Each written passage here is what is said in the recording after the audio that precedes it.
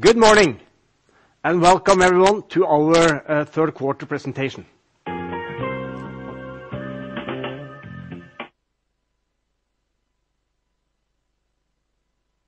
Welcome to our Q3 presentation.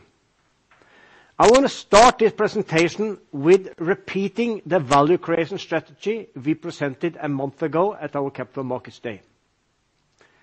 One was to become a leading Nordic telco.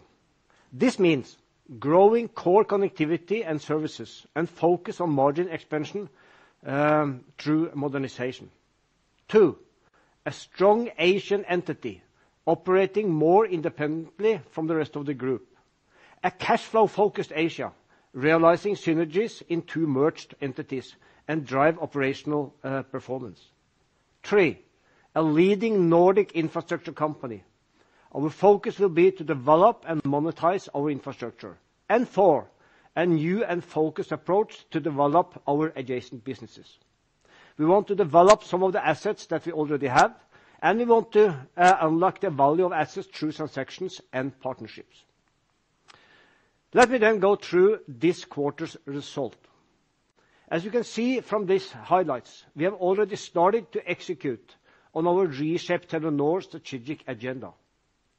In the quarter, Telenor continued to deliver service revenue growth, and I'm especially pleased with the Nordic mobile growth of more than 4%. I believe this is a strong support for our profitable growth ambition in the Nordics. As we have said, we currently have a significant cost headwind from energy, especially in Norway, Denmark, and in Pakistan. The impact this quarter in the third quarter and will continue to constitute a headwind for us until we start receiving energy from the PPAs that we have entered into for Norway and Denmark. These 2 PPAs have a significant lower price than the current spot price that we currently see. In Norway, these arrangements will start coming into effect in the fourth quarter next year, and in Denmark, late the year after. In the quarter, we executed on the first step of crystallizing value in our infrastructure business, with signing an agreement to sell 30% of our fiber company in Norway. With this transaction, we can increase the fiber rollout in Norway.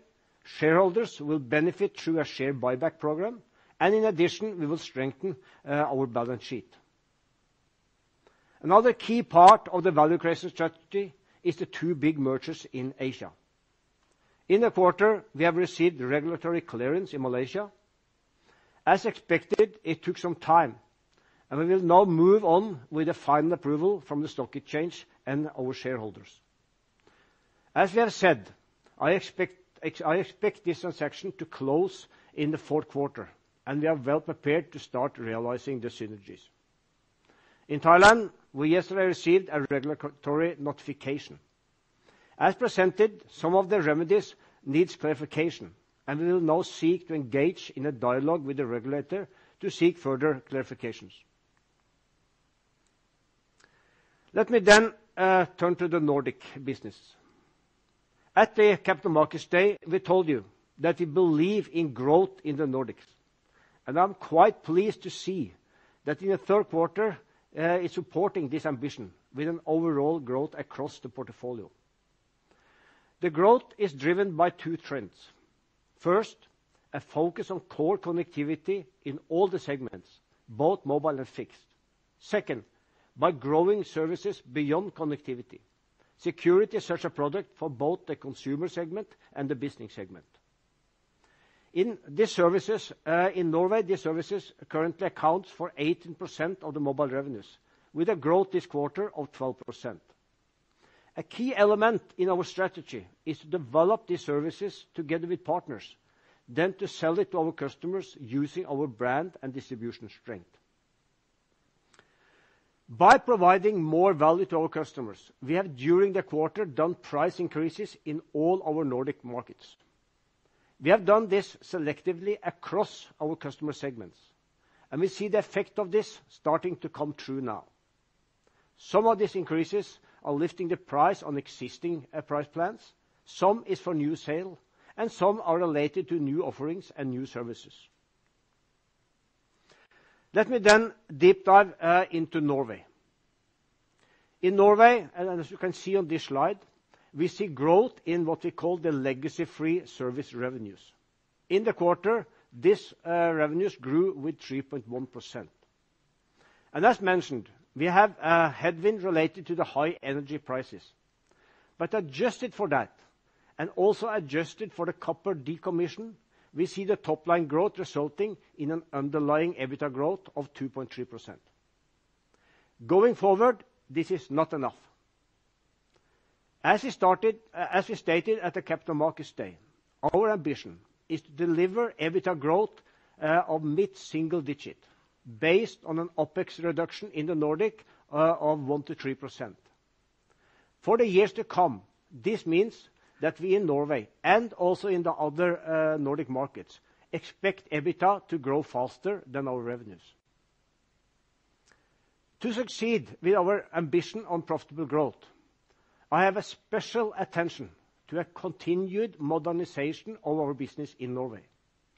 With the copper shutdown now coming to an end, we see a potential for additional simplification and modernization in Norway. New modernization initiatives are being implemented to improve operational efficiencies and customer experiences with positive impact on the OpEx level in 2023 and the following years.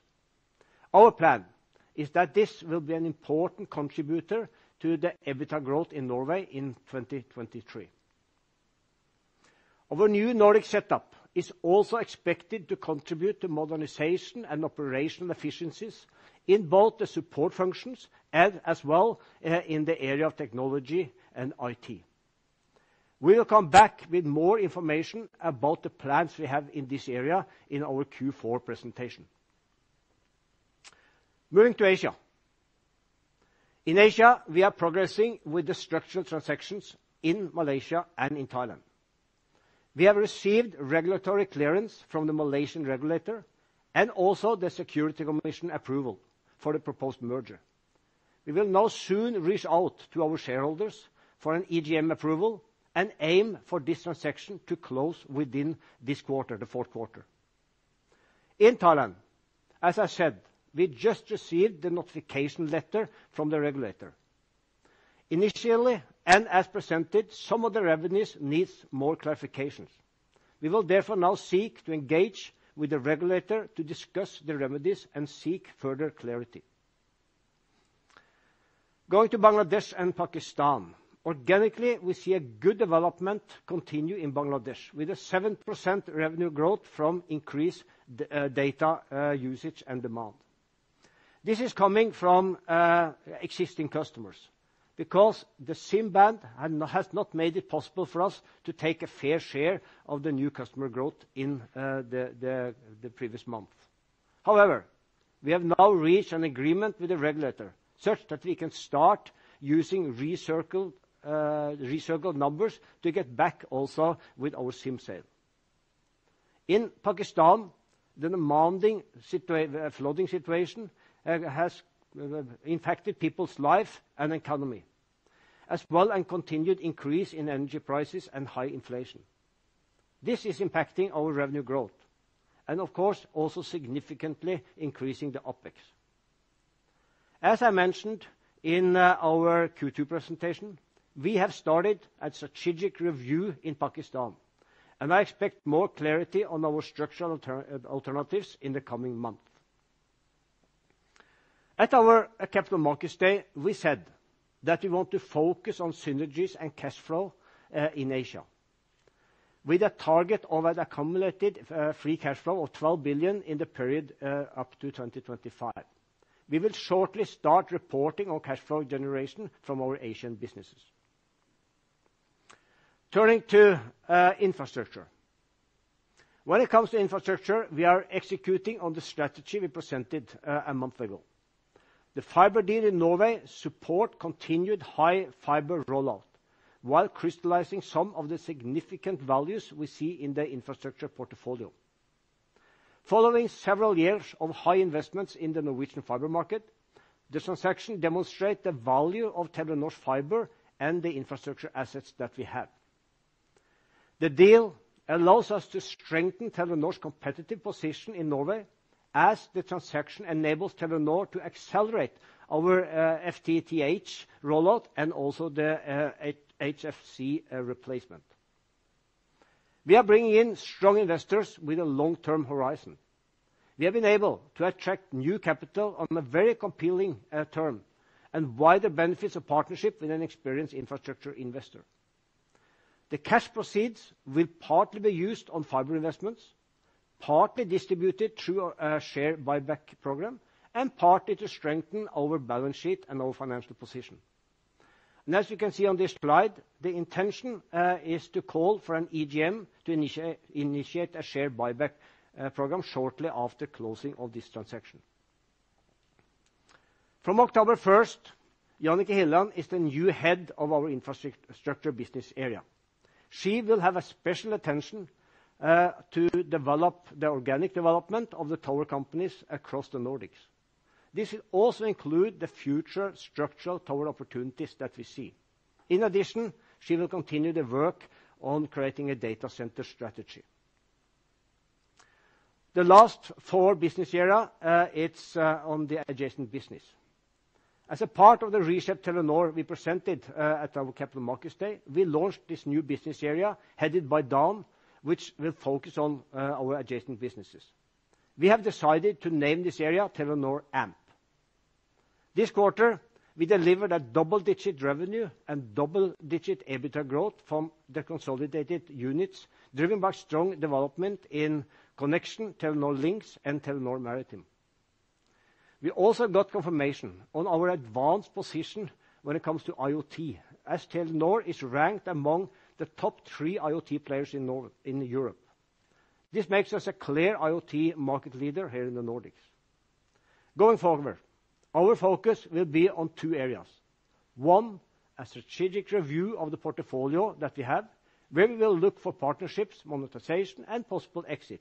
And 2, continue to develop ourselves into a leading Nordic positions when it comes to IoT and security. Let me end with this slide. This was a slide we also used a month ago at the Capital Markets Day. And it shows our financial priorities in the months and quarters and years to come. 1, profitable growth, reducing CapEx intensity and continued modernization in the Nordics. 2, strengthen cash flow from Asia. 3, unlock value from our infrastructure. And 4, a disciplined approach in our adjacent businesses. And with that, let me welcome our CFO, Tone, on the stage.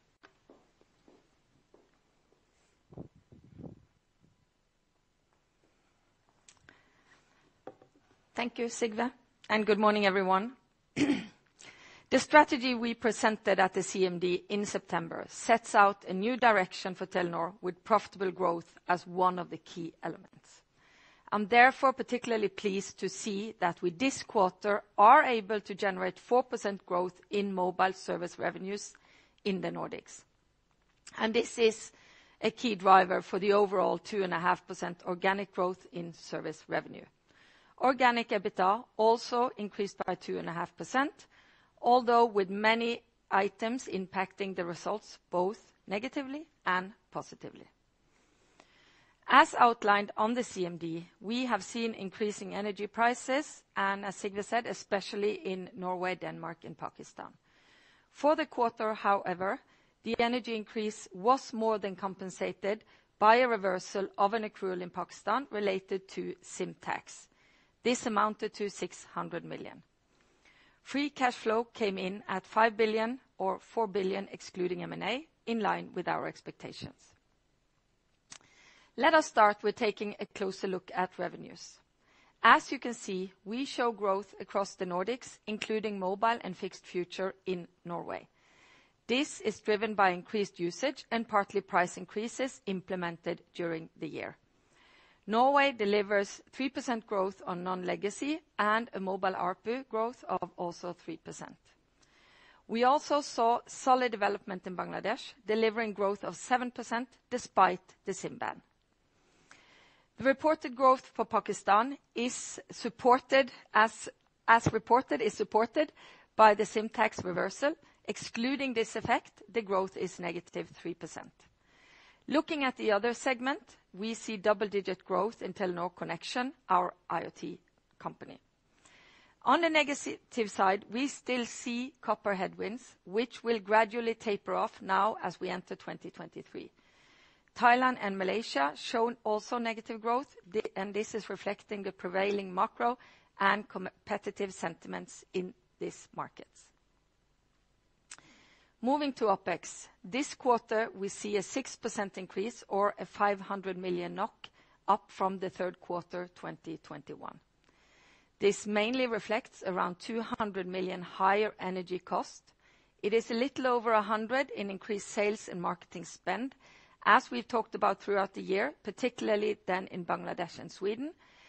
We still have around 100 related to strategic projects, which we then will expect gradually to be reduced going forward. Apart from these items, we see only modest cost increases, and this goes to that the structural initiatives we are running currently have the ability to mitigate the inflationary pressures we have seen so far. Moving to energy. At the CMD, we highlighted that the sharp increase in energy prices increased the uncertainty around our EBITDA guidance.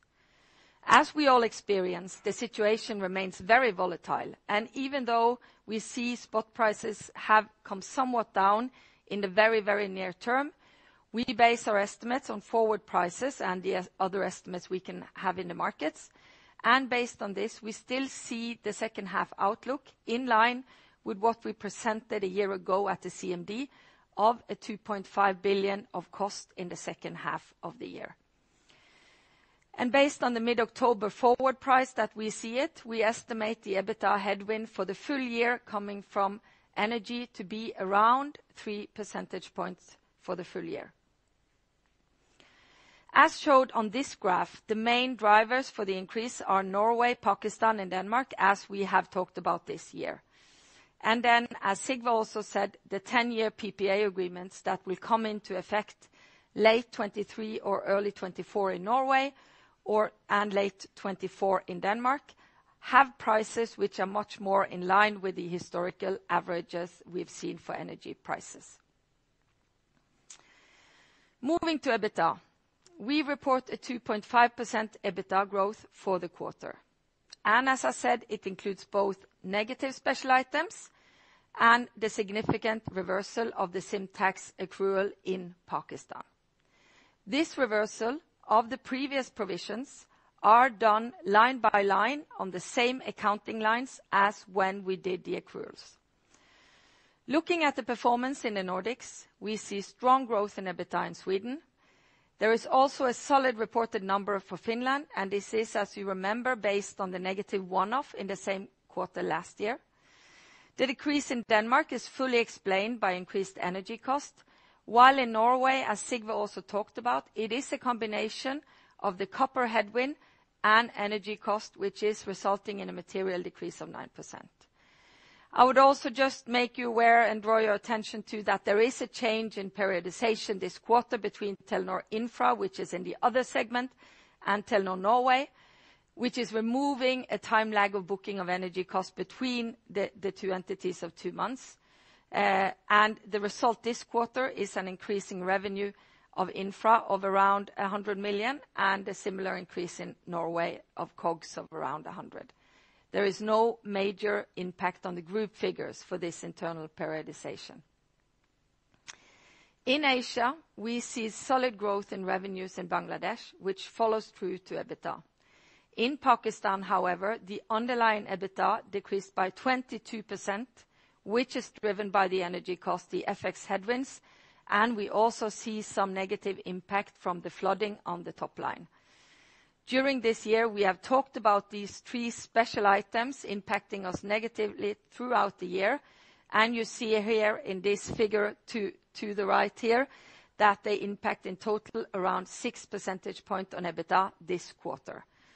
On the other hand, the reversal of the accruals had a positive impact of 4.8% for the quarter.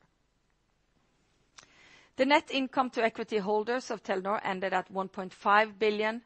The reduction from last year is primarily a result of FX effects, which comes from strengthening of the US dollar and Singapore dollar versus the Norwegian kroner. These effects are, as you know, they are unrealized and non-cash items. In total, FX has a negative contribution of 2.4 billion. Lower profit before tax this year also results in a 400 million lower tax expense in the quarter. CapEx for the quarter is in line with plan and primarily driven by the 5G rollout in the Nordics, the fiber investments in Norway, and the network investments in Thailand. Free cash flow improved in the third quarter and came in according to our expectations at 5.2 billion or 4 billion excluding M&A. Year to date, the free cash flow stands at 9.7 billion. During the quarter, we have seen a positive development of 0.1 on our leverage, which is driven by the cash flow generation, which is then on the other side partly offset by the currency impact on net debt of around 3 billion Norwegian kroner. Then I will move to the outlook for the year. The service revenue growth is progressing according to our plan, and we maintain the expectation of low single-digit organic growth. On our Capital Markets Day, we highlighted that the energy prices have increased significantly in the second half of the year and created an additional headwind on the full-year EBITDA compared to what we saw of 1.5%. However, as we talked about this quarter, we have a positive one-time effect in Pakistan, which compensate for the increasing energy cost. As a consequence, we maintain the outlook for 2022 organic EBITDA around last year's level. The CapEx to sales is still expected to be in the range of 16%-17%. Then Sigve, I believe we're ready for the Q&A. Yeah, we are. Operator, may we have the first question, please?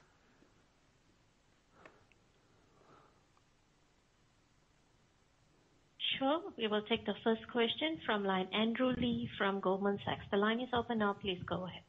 Yeah, good morning. I had two questions. First one was just on your energy cost headwind visibility into 2023. Could you just talk to us about how much visibility you have on that headwind? And you talked about your confidence in mitigating the headwinds for 2022, but how confident are you to mitigate for 2023? And then the second question was on a really interesting deal to sell 30% of your fiber asset, as you laid out on one of the slides.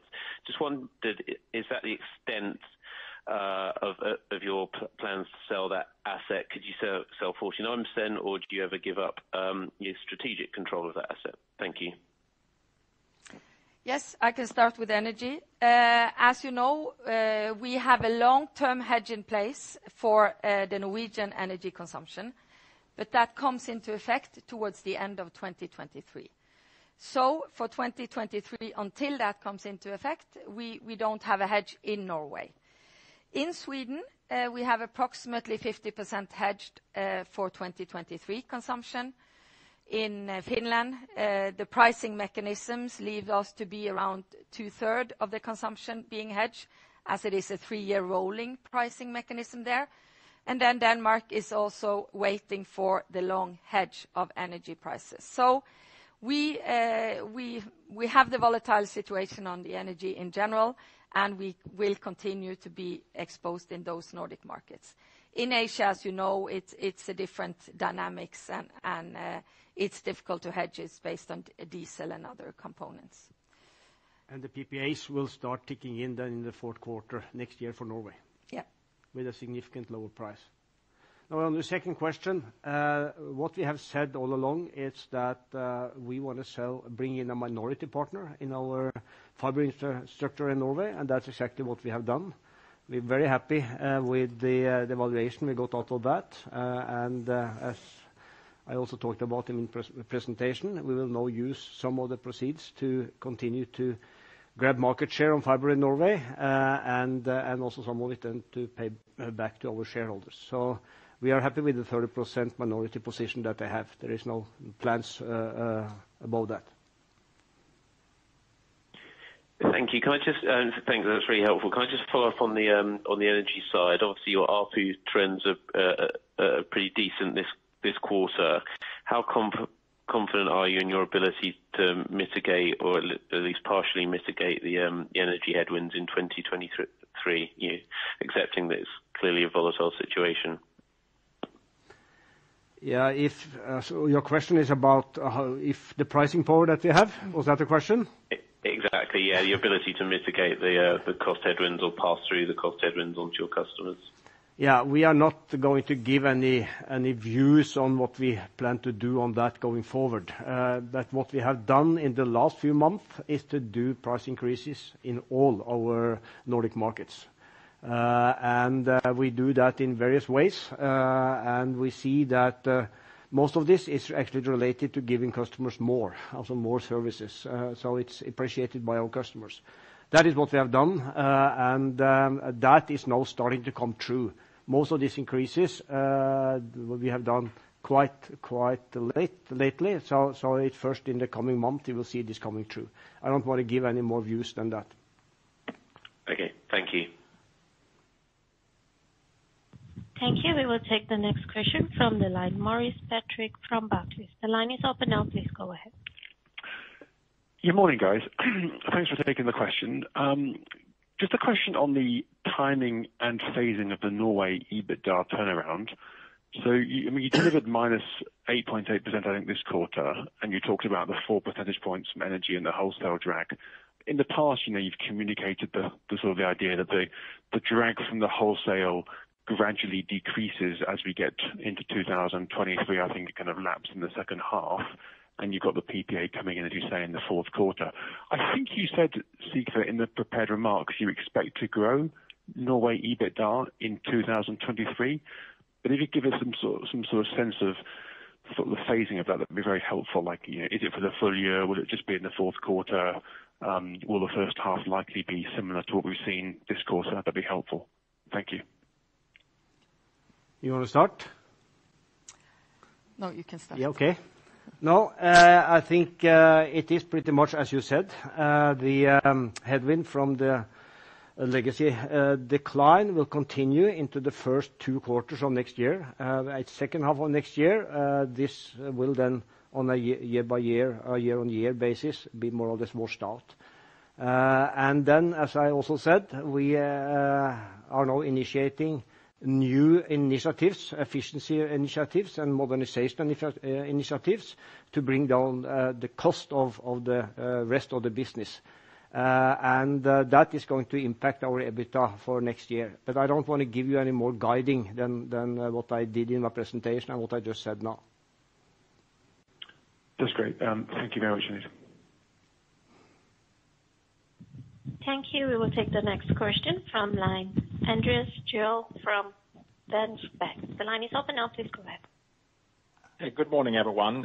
Just a follow-up to Andrew's question. As you said, you have done some price increases as of late. Just curious about your learnings from those increases, and also if you can see any changes in consumer behavior, given where we are in terms of macro. And then maybe also on Thailand, if you could say anything about these proposed remedies, if they are as you expected, although I understand you need clarity on some of them, but is it fairly as you expected? Thanks. Yeah, start with the price question. I think the customers are appreciating more for more. And many of these increased price increases is actually related to giving more for more. And we don't see any major effect with our customers on that. In the price-sensitive segments, which is around 30%, I think, of our Norwegian customer base, of course, there we are more careful. But for the more high-end customers, we see that the price increases has been accepted, if I can use that word. The same we see across the other Nordic markets. However, we don't know how this is going to develop, how competition is going to react to this. So that's yet to be seen. But so far, so good, I will say, on that question. On Thailand, Well, some of the elements that we have seen in the notification we got is as expected. Some of them are unclear for us what it really means. And that's why we need to seek further clarifications, what it really means in practice. So it's the letter we got on several elements are actually quite unclear when it comes to how this will be operationalized. So that's why we need to go back to the regulator. But as we have said all along, the regulator do not have the authority to say yes or no. They only have the mandate to look at remedies. So the notification shows us that we were right on that. The regulator do not say yes or no, but they look at remedies. So at least that is, and it has been a lot of discussion around that. Can the regulator actually say no? So this confirmed, the notification letter confirms that our understanding has been right. So I'm not able to answer more in detail than that. Now we will sit down and discuss this and seek that clarification. Very good. Thanks. Thank you. We will take the next question from the line, Peter Nelson from ABG. The line is open now. Please go ahead. Thank you very much. Yeah, I guess, Sigve, you've commented as much as you want to on the OpEx impact in the coming quarters in Norway. So just stick to Nordic mobile revenues, are obviously quite strong. And as you mentioned, Sigve, you've raised prices. Would you say you have, could you discuss a bit what kind of support you're seeing from the launch of 5G? Is that a factor here in enabling you to increase prices, upselling, etc., or is it still too early? And are you seeing any more sort of concrete discussions and perhaps contracts with enterprises on 5G in I guess across the Nordic markets? Thank you. Yeah, some of this is related to upsell from 4 to 5G. We do that in Norway and we do that in Finland, and there is still a room to grow on that. So yes, then we see that the fixed wireless is now picking up based on our 5G network, and we see now that has actually increased quite a lot over the last few months. Then on your business segment, we see now that we have more and more dialogues with customers on building 5G networks. That we see both here, but also in Finland and also coming in Sweden. But that's still a little bit too early to say how big that effect will be. But there is more demand now than what we have seen in the past on those 5G-related private networks.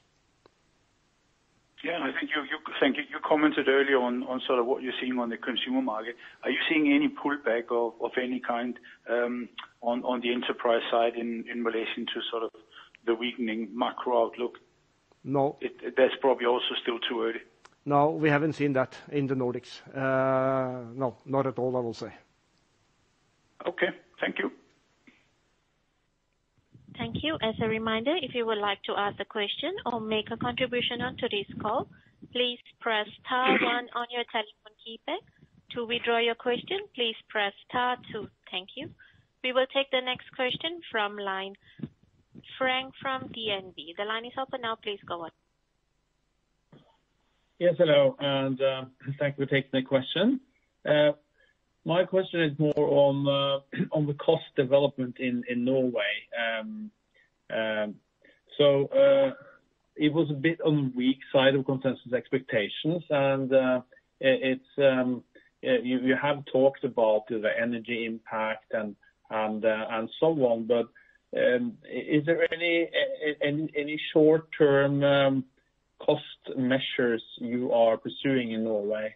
More in the short term to mitigate the cost headwinds from energy and also more in general, really.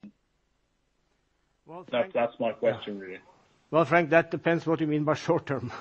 As I said, we are investing now in taking this service position. And as I said, 18% of the mobile revenues in Norway now are coming from those services on top of the data connectivity.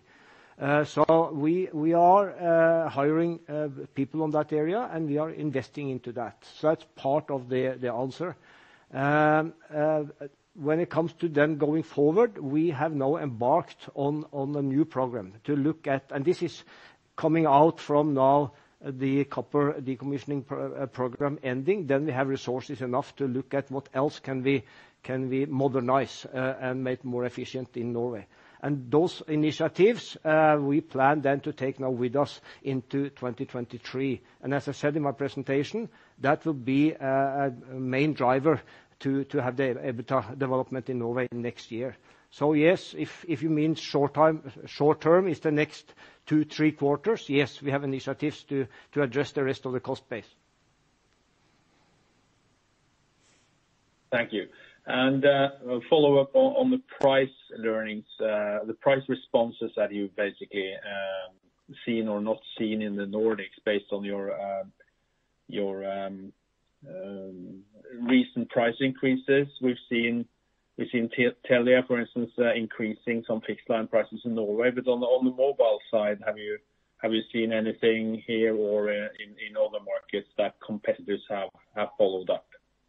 Yeah, I just want to stay very careful on the pricing discussion when it comes to our competitors. I can say what we have done, and I can say how we have seen the development or the way our customers have taken this, but I don't want to go into what the competitors are doing or thinking or will do. Thank you. Thank you. We will take the next question from the line, Louis from Credit Suisse. The line is open now. Please go ahead. Hi, good morning. I have 3 questions, please. The first one is on Sweden and Finland. We have seen a pretty strong acceleration in terms of service revenues and also on EBITDA. Can you give us some color on the drivers on both countries, please, and how sustainable do you think this can be going forward? The second one would be around the Thailand remedies. You are saying that there are some remedies that need further clarification. It would be helpful if you can give us some color on which of the remedies are the ones that are causing a major concern on your end. And the third one on wages renegotiations in 2023. We have heard some comments from your competitors on wages expectations into 2023. It would be helpful to understand how these negotiations are going, and any visibility you can give us by country would be helpful. Thanks. You can pick which one you want to take. Yeah. No, I start with Sweden and Finland. We are very pleased with the performance we see in Sweden now. We have for several quarters going back, we have talked about the turnaround we were working on. We were talking about how we were preparing ourselves through our systems and way of work. And we are very pleased now to see that we compete much better in the Swedish market. And this is really what you see in the results going forward. So we have a solid top-line growth in Sweden, and that is then, as you see, following through to the EBITDA. In Finland, we continue to do the 5G upselling, and we believe still that the Finnish market is a very healthy market when it comes to how the customers are embarking on higher price plans, building up on the improved data usage and the upgrade from 4 to 5G. So we will continue to work on this at the same time as we, of course, continue to focus on taking out these cross-Nordic synergies that we will now have a focus on following the establishment of the Nordic unit, and we are looking across. And that is both coming to support the top line over time, but also work on the efficiency in the cost base. When it comes to wages for 2023, these are market-by-market agreements, as you know. We have been, in the past, able to mitigate the price increases, salary increases by efficiencies, as you see. You see it this quarter as well, that we have a very slight increase in the salaries and wages, and we will continue to focus on this going forward. Then, of course, it remains how the overall macro and these agreements will play out in 2023. But we have had good learnings, and we will continue to focus on this. And then you can... Yeah, if you look back the last few years, Tone, I think we have taken down the number of employees in the range of 7-8% I'm not saying that that's what we're going to do going forward, but that's the way we have been balancing the personnel costs. Now on Thailand, take two of the areas that we need to understand better. One, it's what they say about price adjustments or tariff adjustments. We need to understand that. Another one, it's what they say about creating capacity in network to facilitate MVNOs. Those are two examples of things we need more clarity on. But there are more in the document that we have received.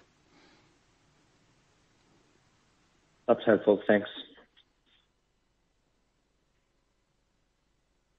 Thank you. We will take the next question from line Francesca from BNP Paribas. The line is open now. Please go ahead. Great. Thanks very much for taking questions. I've just got two, please. On Bangladesh, you've obviously said that there's a partial resolution to reuse SIM cards. Do you have any update on how that's progressing and any expectation that you'll actually be able to reissue numbers? And then secondly, please, just on Norway fiber. So it looks like your fiber net adds are slowing slightly. So earlier in the year, you explained that net adds were expected to pick up in the second half of the year. Can you just please explain the trends that you're seeing and if this is still the case? Thank you. Yeah, I can answer Bangladesh and then you take the fiber.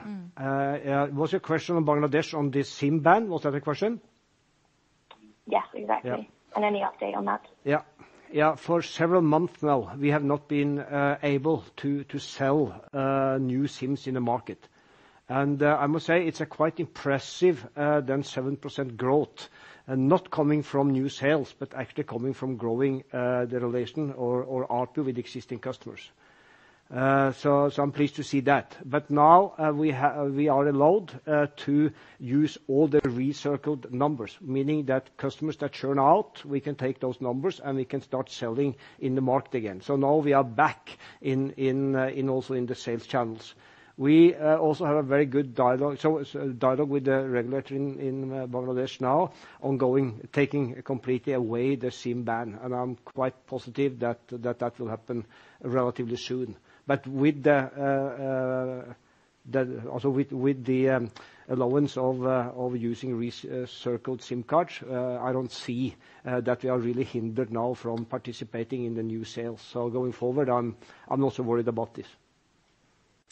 Yes, and then on the fiber, we do see now that we are able to reposition ourselves following a more mature dynamic in the Norwegian market.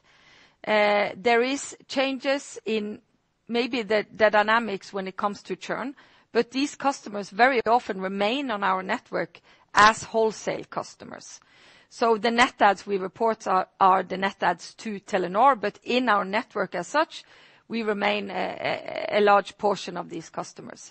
So it is an area with constant focus, of course. It's a more dynamic game now, and we believe we are constantly improving in how we position and play in that dynamic game. And then we also foresee, as we said, from the new fiber agreement, that we will also invest going forward into this to capture new growth and also the opportunities as we see them.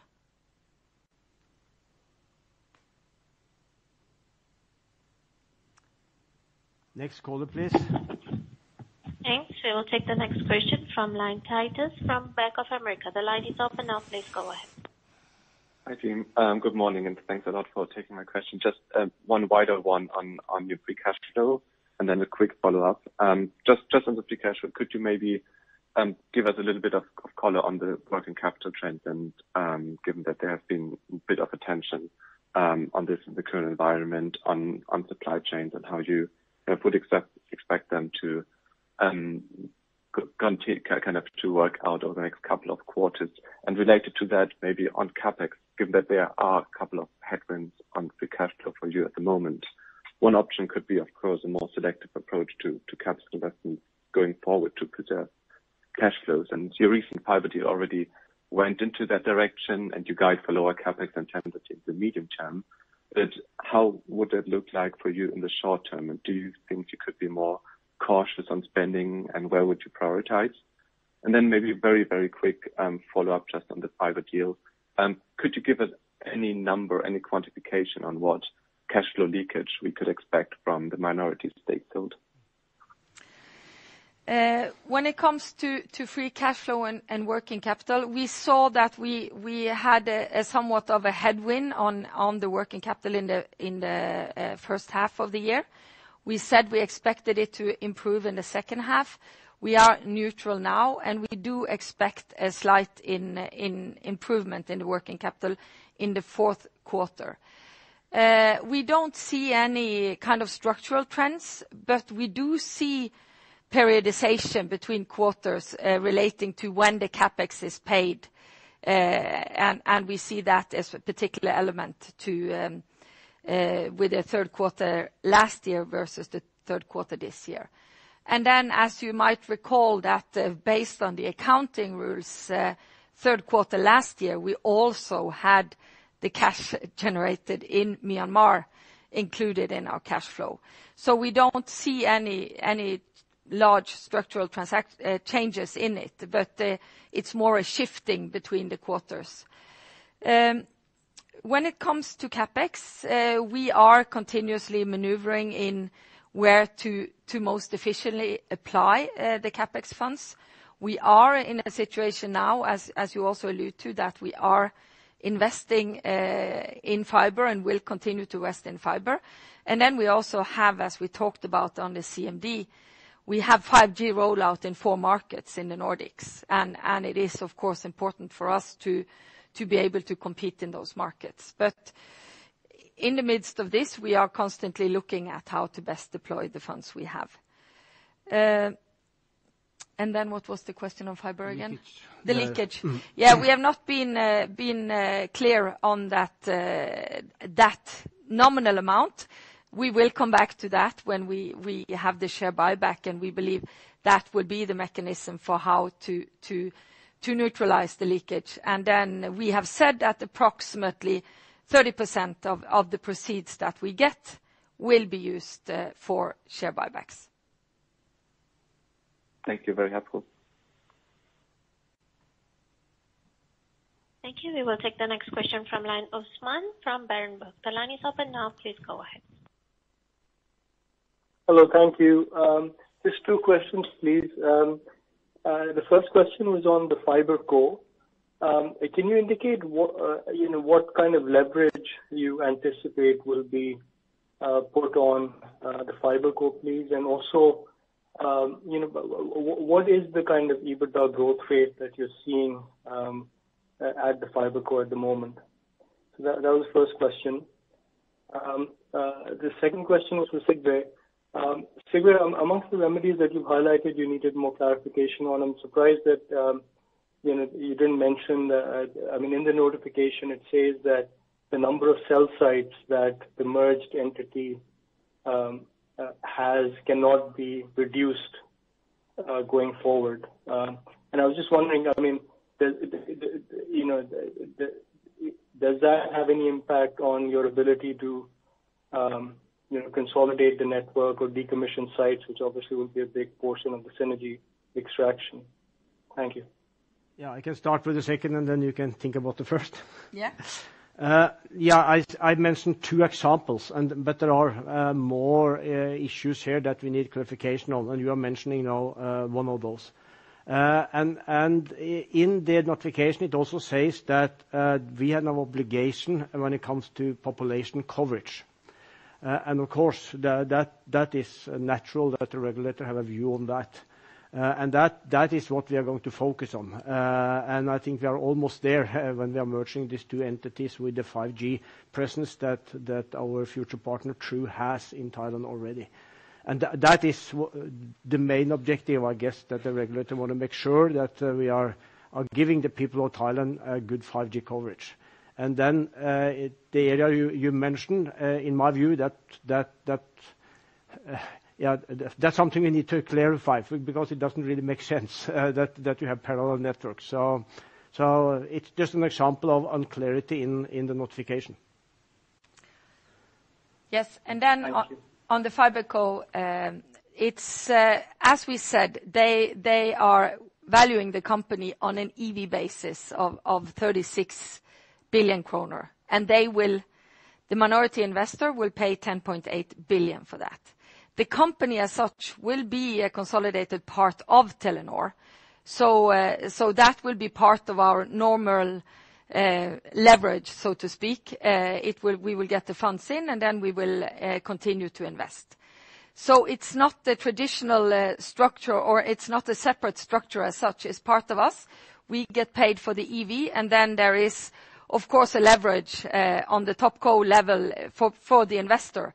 But that is not that will not impact the FiberCo as it is included in Telenor.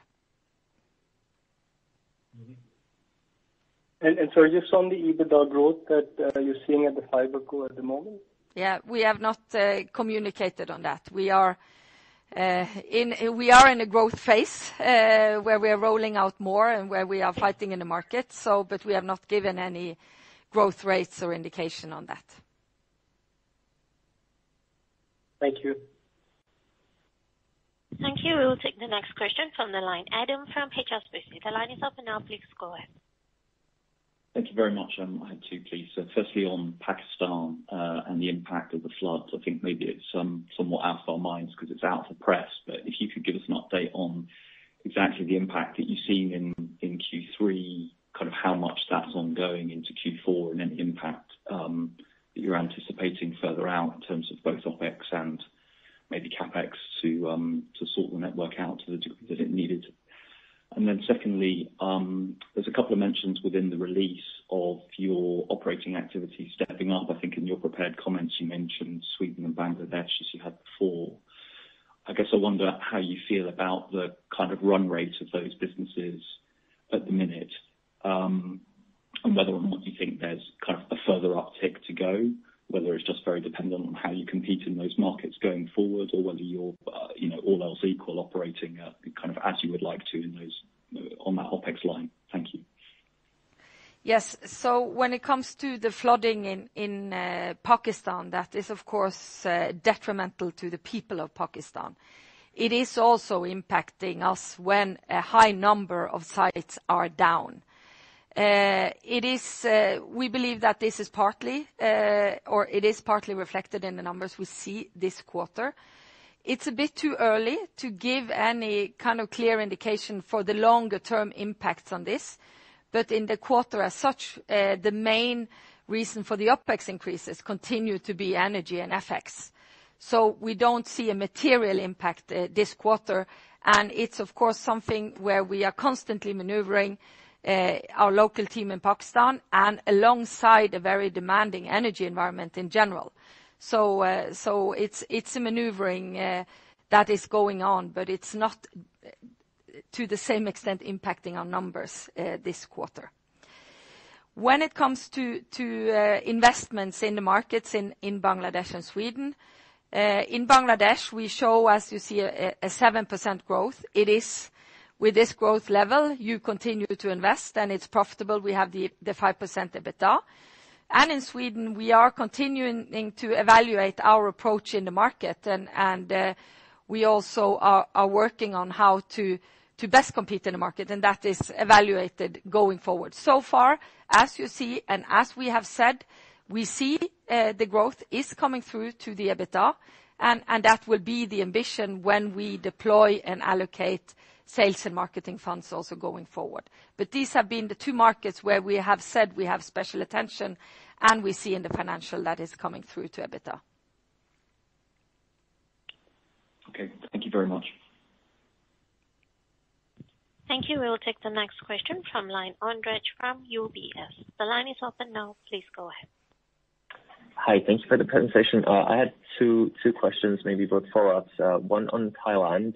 So the question is, to what extent is the 2025 free cash flow dividend cover target relying on synergies from Thailand? I.e., if you had 3 years of restrictions in terms of, for example, network merger between the two companies, does that actually hinder that target, or is that a small part of the overall growth from here and 2025? Because I believe if I look at the slides from the capital markets day, the majority is still coming from the Nordics. So what kind of problem towards the dividend cover would that be in 2025? And then going back to energy, if you take everything that you know today, all the kind of moving pieces, you've got some positive ones such as the copper shutdown, some negative ones, of course, going into 2023. Then if we look at the 2.5 billion amount that you're expecting in the second half of 2022, is that, you think, that the kind of run rate roughly? Is that the peak on a semi-annual basis before some of the PPAs kick in, as you say, towards the end of 2023? Thank you. Yes. So what we said when it comes to Thailand and the synergies, we are reporting a significant NPV number of the synergies. But it is, of course, a long-term value creation plan. And also, as we said, we believe that the first years will also be years where you invest and adjust. So there will not be a material impact on the cash flow from the Thailand merger in the early part of the next 3-year period. So it will not, over time, over the 3 years, we don't see a material impact if there is a delay or adjustment to this. So it will not materially impact the overall plan. When it comes to energy for 2023, what we see is, and particularly, of course, looking at the Norwegian market where the main exposure is, as you know, we see still a forecast of increasing energy prices into 2023.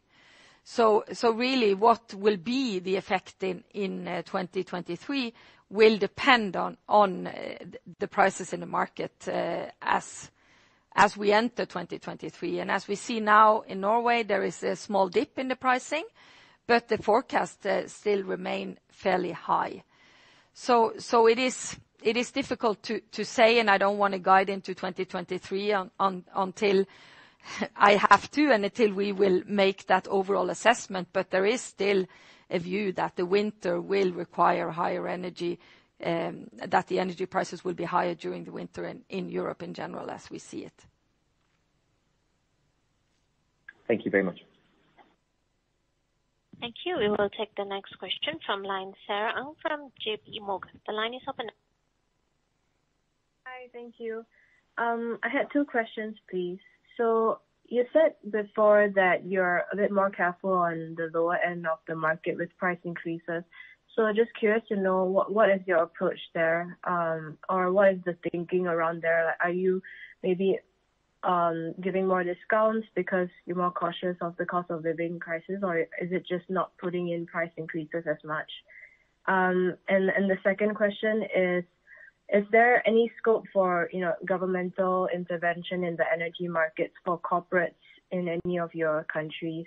Is that any potential upside to the energy cost expectations? Yeah, thank you.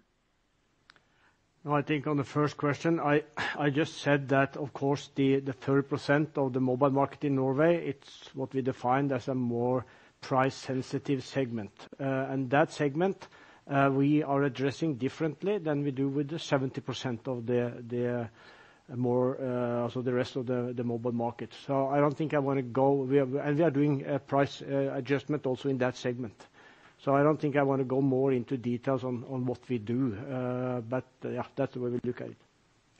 Yes, and on your question on energy, as we talked about before in Asia, several of the markets we are in Asia have regulated prices. So there is some kind of intervention already in those markets. And that is why, of course, you only see the large increase in Pakistan, because there are other pricing dynamics in the other countries in Asia. And then in the Nordics, of course, we follow the general debate, and we are acting as we cover our consumption based on the mechanism as we have. We say in Sweden we are hedging.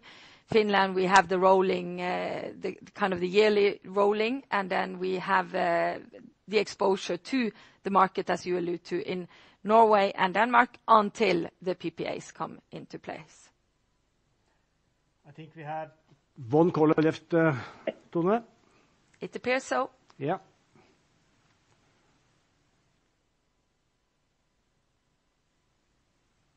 Or maybe not. Is there one Thank more? you. We will take the next question.